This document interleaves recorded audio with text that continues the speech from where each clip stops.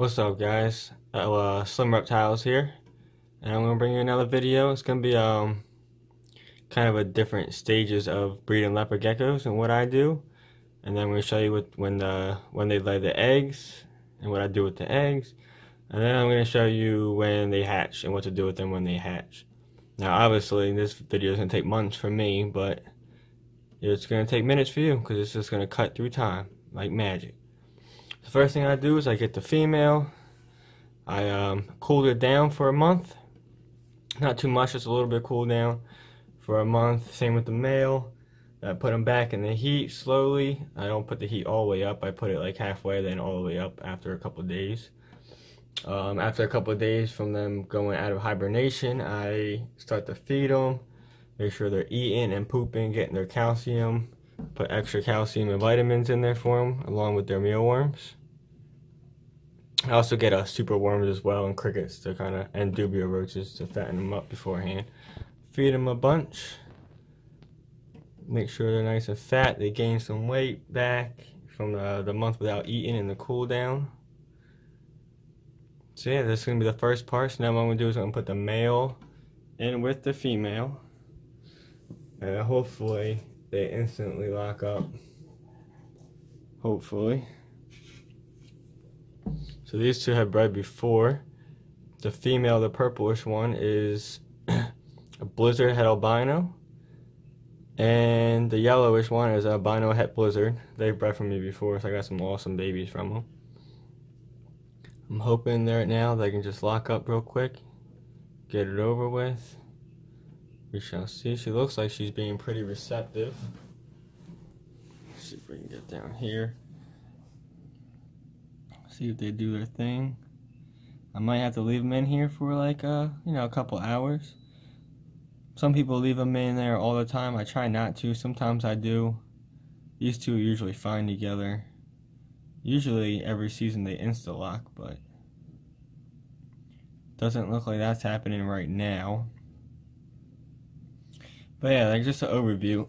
So I put them on cooldown for a month, take them off cooldown, wait a couple of days, turn the heat all the way back up, start feeding them, pound them with food, vitamins and calcium, fresh water, clean cages. And then, yep, there he goes. He's shaking his tail. You can kind of see that's one tail sign that they're about to do it. They'll both kind of shake their tails and vibrate them. Now they should lock up. Technically, they only have to lock up once because, for the whole time I do a couple times. Like right now, as part of the breeding, they bite each other, usually by the necks or the heads or the tails. You can see he's vibrating. He wants to get with her. So now he's gonna try to get out of this. See, kicked her aside. Now he's probably gonna try biting her again. Oh, she stopped him first.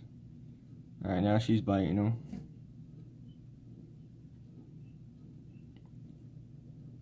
See, now I might have to separate them because she looks like she ain't having it right now. We'll see. Like I said, this is normal, guys. They're not really hurting each other, I promise. They're not squeaking or anything. This is part of it. It's happened every year so far. Happens every time. Let's see where this goes. They don't really lock up in another minute. I'm going to take him out because she looks, usually she doesn't bite him. She's usually the opposite. Now he got her tail. And he's going to try to line himself up so he can get under her tail. He's barely got it bitten. You can see there's barely any skin in his mouth.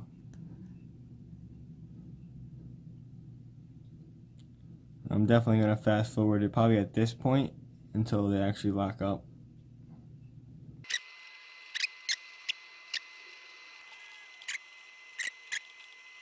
Bite. She got him again. Alright, he looks like he's getting frustrated. He's like, alright, it's time to do this thing. Like, come on. See, he's starting to position himself. There we go. That's what we want to see. He's trying to get under her tail. He's a little bit too far up.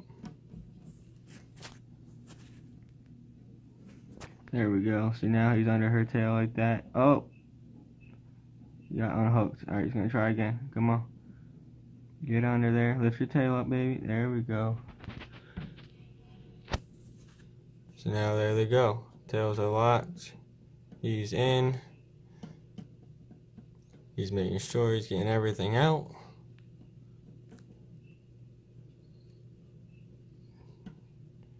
Going. So you still got her locked. Still got her locked in.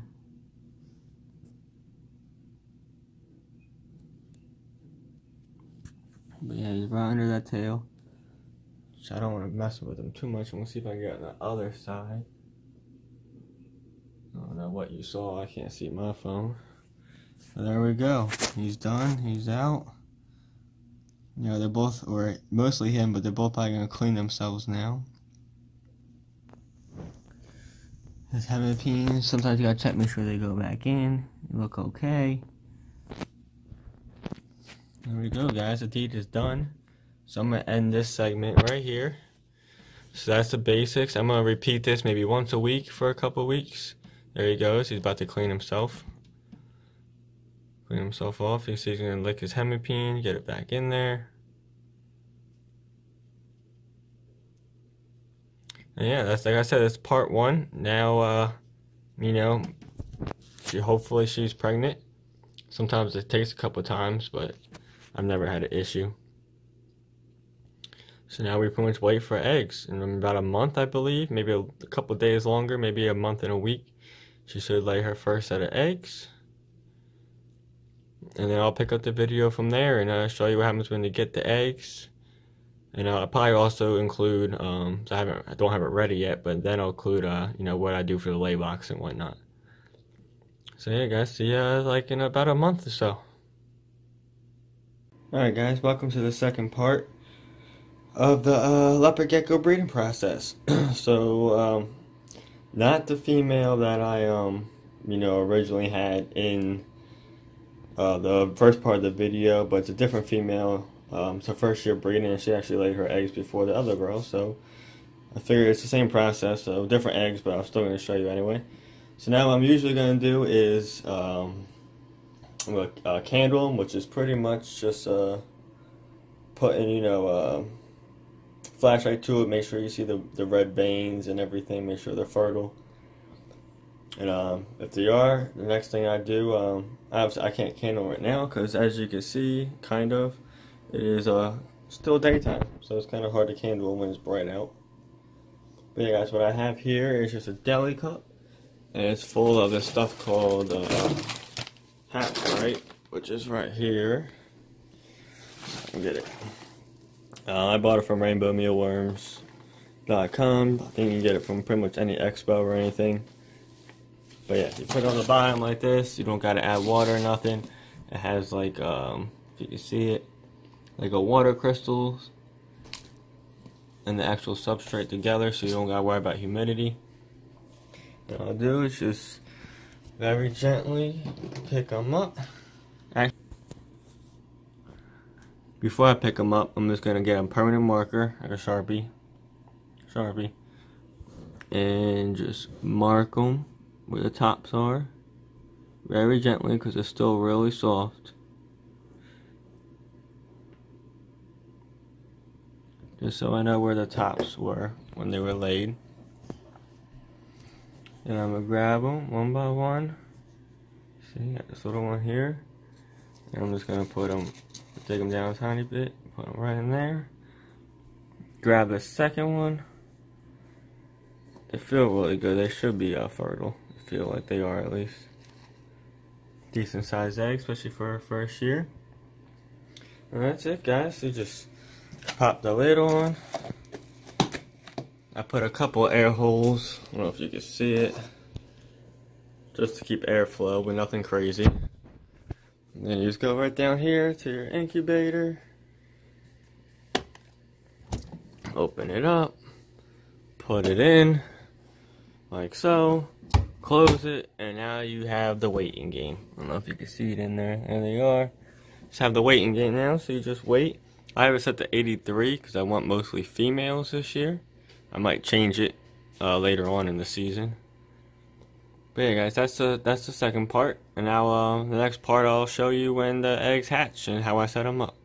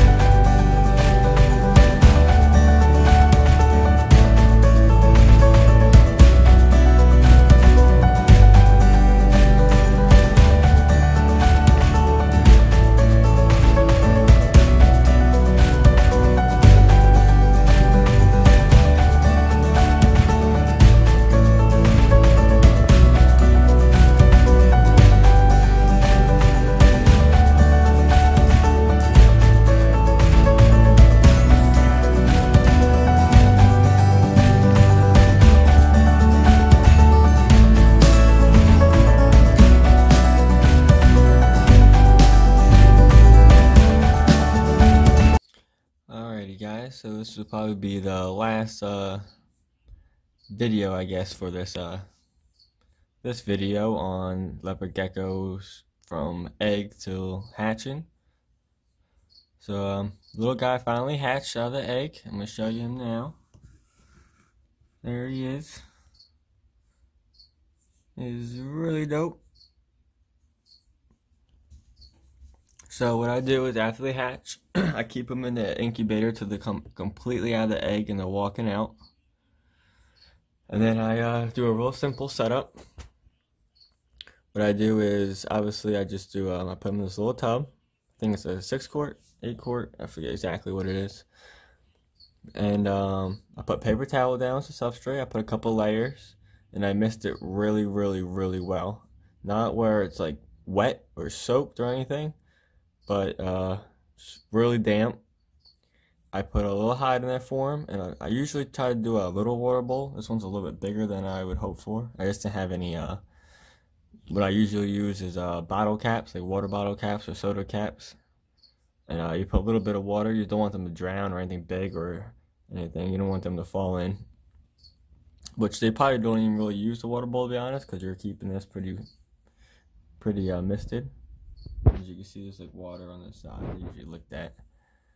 And that's all I put in there. No food, no calcium powder, nothing else. Put one gecko in one tub with the hide, paper towel, and water bowl, and that's it. That's how I set them up right after they hatch. Now, in a couple of days or so, he will poop for the first time, and you'll see it. As he hasn't done it yet, so I can't actually show you, but it'd be like a little, it'd be a weird color. It'd be like greenish, brownish, yellowish. It won't be that much. You have to keep an eye out for that.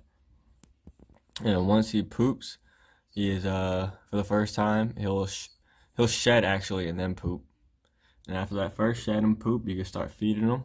You can put another little container in there with some mealworms or whatever. You can do pinhead crickets, baby superworms, you know, whatever you choose to feed your gecko. You can also put another little container in there for calcium and vitamin powder if you like.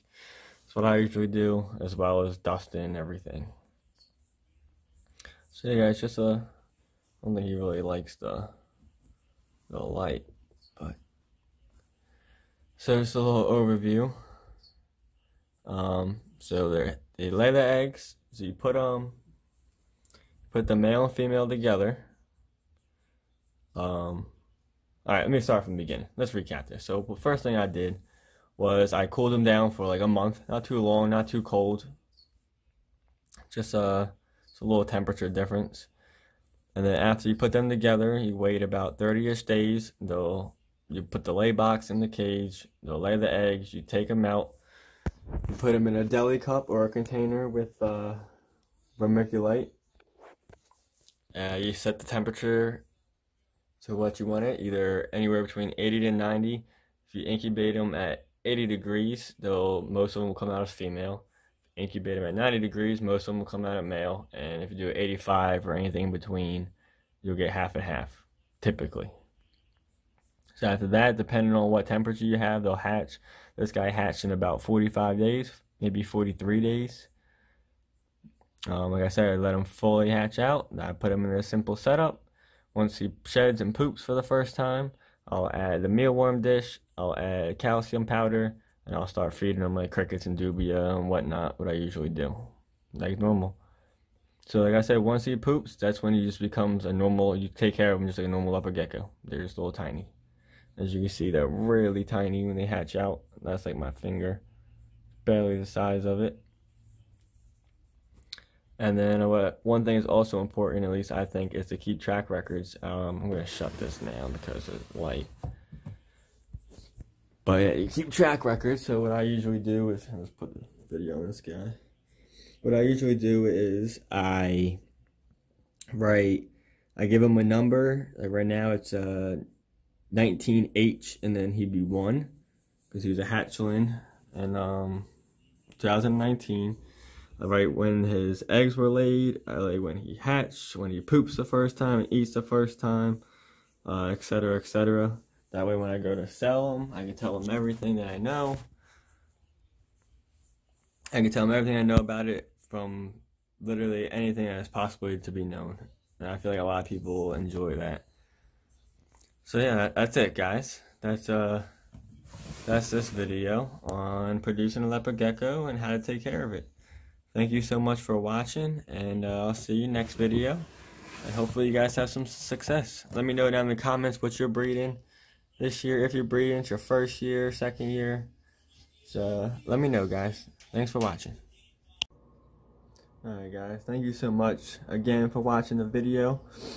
Sorry if I repeated myself a couple times. I did it over like a month and a half, so I kind of forgot what I mentioned. If you guys have any questions or comments or anything, just let me know down in the comments. You know, I'll try to answer them the best I can. If I miss anything, is anything for you to add, let me know. And I really appreciate it, guys. Thanks for checking out the video. I'll see you next time.